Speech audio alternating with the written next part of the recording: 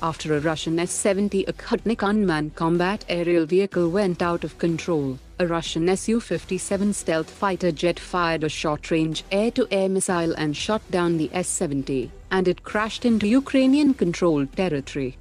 India's gliders India Limited have secured a 21 crore rupees export order for brake and pilot parachutes to Malaysia, Vietnam, Indonesia, Turkmenistan, Nigeria, Kenya and Poland. Troops Comfort Limited have secured a 2.5 crore rupees export order for snow boots from the Nepalese army. Alarm bells have rung after Munitions India Limited delivered close to 500 tons of explosives to a German company, Rheinmetall, which has been debarred from business on corruption charges since 2012. Despite an increase in the scope of work, Hindustan Shipyard has successfully completed the refit of Coast Guard offshore patrol vessel 7 days ahead of schedule. The DRDO has successfully tested functional prototypes of both the visual and thermal adaptive camouflage systems on a T-90 tank in field environments that were found to be highly effective in reducing detection range against visual near-infrared and thermal infrared sensors. The Indian Navy will hold the maritime exercise Malabar 2024 with the navies of Australia, Japan and the United States from 8 October. Suryadipta Projects has delivered the 7th ammunition-cum-torpedo-cum-missile barge to the Indian Navy.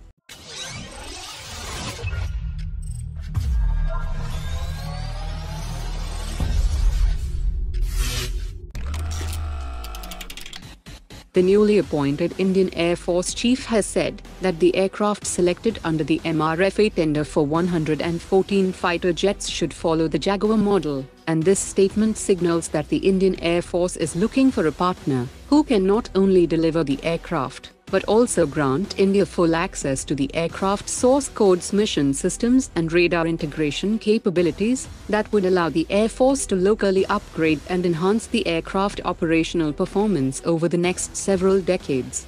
His statement also highlights a potential area of concern for many foreign manufacturers vying for the MRFA contract, as these manufacturers rely on future upgrades, maintenance and modernization programs as a steady revenue stream long after the initial sale.